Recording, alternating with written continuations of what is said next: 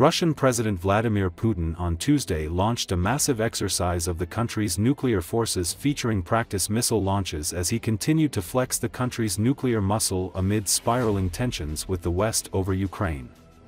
Speaking in a video call with military leaders, Putin said that the drills will simulate top officials' action in using nuclear weapons and include practice launches of nuclear-capable ballistic and cruise missiles. Putin, who has repeatedly brandished the nuclear sword as he seeks to deter the West from ramping up support for Ukraine, emphasized on Tuesday that Russia's nuclear arsenal remains a reliable guarantor of the country's sovereignty and security. Taking into account growing geopolitical tensions and emerging new threats and risks, it's important for us to have modern strategic forces that are always ready for combat, he said, reaffirming that Russia sees nuclear weapons use as the ultimate, extreme measure of ensuring its security. Putin noted that Moscow will continue to modernize its nuclear forces, deploying new missiles that have a higher precision, quicker launch times and increased capabilities to overcome missile defenses. Last month, the Russian leader warned the US and NATO allies that allowing Ukraine to use Western-supplied longer-range weapons for strikes deep inside Russia would put NATO at war with his country. He reinforced the message by announcing a new version of the nuclear doctrine that considers a conventional attack on Russia by a non-nuclear nation that is supported by a nuclear power to be a joint attack on his country, a clear warning to the US and other allies of Kiev.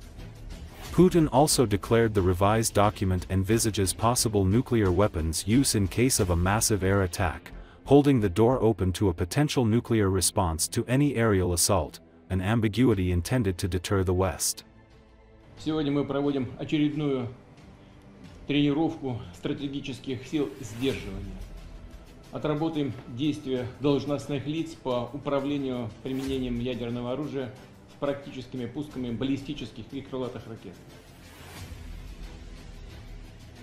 Сразу отмечу, что Россия подтверждает свою принципиальную позицию о том, что использование ядерного оружия является крайней исключительной мерой обеспечения безопасности государства.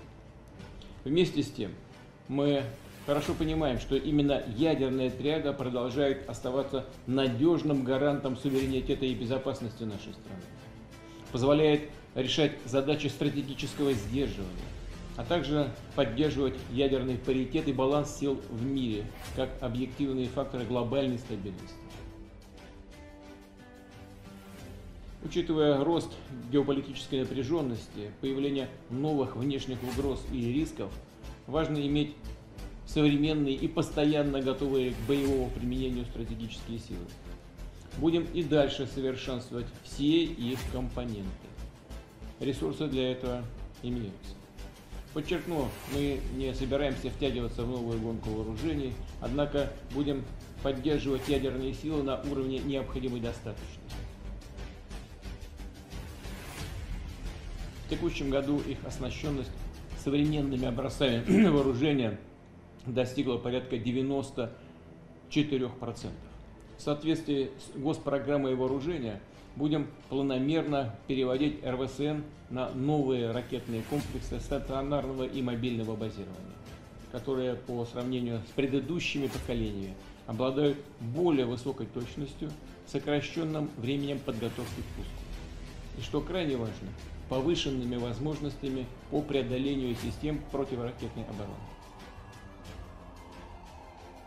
Кроме того, продолжается ввод в состав военно-морского флота новейших атомных подводных крейсеров, а также модернизация стратегических бомбардировщиков дальней авиации. Все это необходимо для эффективной защиты России и наших граждан. Russian President Vladimir Putin is trying to create the illusion of control over the events in the Kursk region. To do this, he exaggerates the successes of Russian troops in this region and sometimes even openly lies. In particular, in an interview with the Russian propagandists on October the 25th, Putin again stated that 2,000 Ukrainian soldiers in the Kursk region were allegedly surrounded by Russians. This was noted by the American Institute for the Study of War, ISW. Talking to propagandists of the state Russian TV channel Russia 1, the dictator again repeated the thesis voiced on October the 24th at the closing of the BRICS summit about the alleged encirclement of 2,000 Ukrainian soldiers in the Kursk region. This time, he embellished the statement with the assertion that the encircled Ukrainian soldiers do not even understand that they are surrounded. Putin also added that the connection between the encircled units and the main Ukrainian forces had allegedly been lost, and stated that the Russian Defense Ministry had not publicly reported the successful capture of some Ukrainian positions in the Kursk region by Russian troops. Putin again did not admit that the Ukrainian salient in the Kursk region extends from the Ukrainian-Russian international border, and that Ukrainian troops can freely pass through sections of the border controlled by Ukraine, the ISW added.